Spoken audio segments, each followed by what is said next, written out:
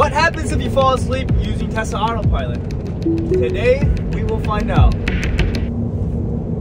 By the way, please don't ever try this. I just had the dumb idea of trying this while living in my Tesla for 7 days on a road trip. Bro, I'm scared. It's been like a minute now. Uh-oh, look, it's bothering me, but it's beeping. Uh-oh, auto steal unavailable. What is happening? Yo. Dude, it's slowing down. Oh, thank God, there's someone behind me. Bro, this is so slow. Oh my gosh, bro, what? Bro, it just stopped in the middle of the highway. Bro, I was going 15 in the highway. So if you fall asleep, you're just gonna get rear-ended and die. And they banned me. Nice. Hey, to see me live in my Tesla for 7 days, check out the video down below.